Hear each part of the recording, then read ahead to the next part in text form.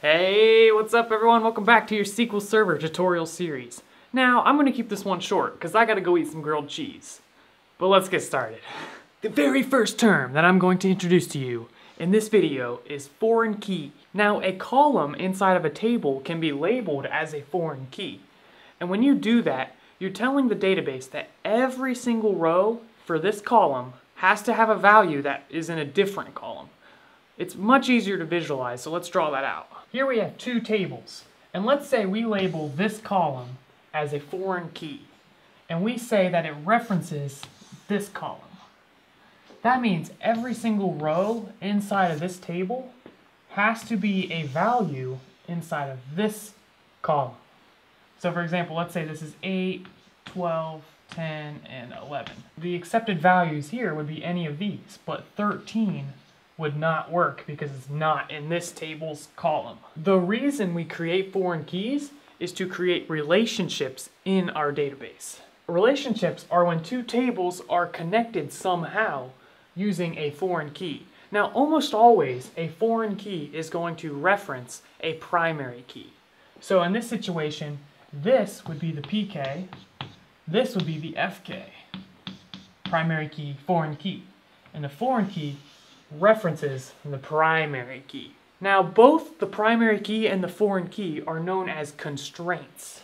A constraint is something that prevents certain data. In this situation, we are preventing the value 13 because it's not a value in the parent table. That is a perfect example of a constraint. Now, constraints are a very important thing when it comes to protecting our data integrity. Now, there are numerous constraints. Primary and foreign keys are just examples, but there's some other options that you can use.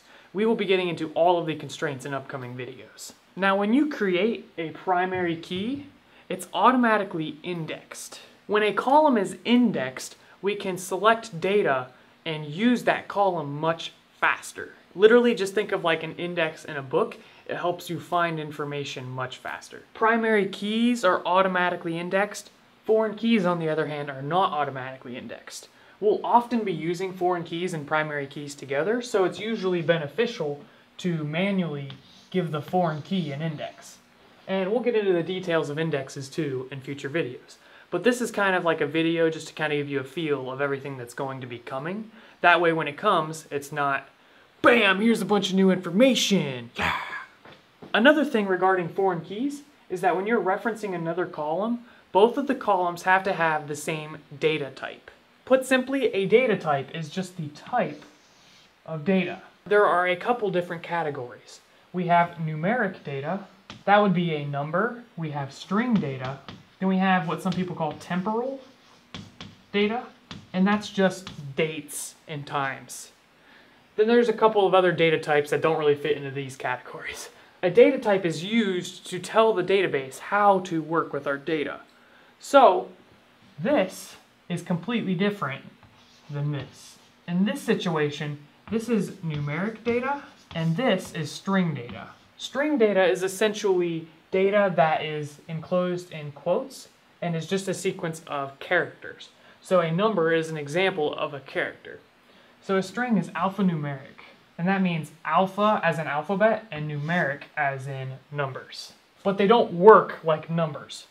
When you store this as a string, you're not planning on doing math with these numbers. This is a number in the database, therefore you can do math stuff with it.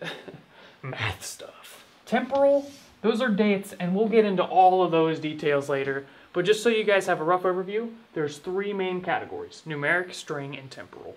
Memorize those. Now, when you're talking about database constraints, you don't usually mean data types because that's kind of like a separate topic, but you can kind of think of them as constraints. Because if you labeled a column one of the numeric data types, and you tried to put something in like pi, that's going to be rejected.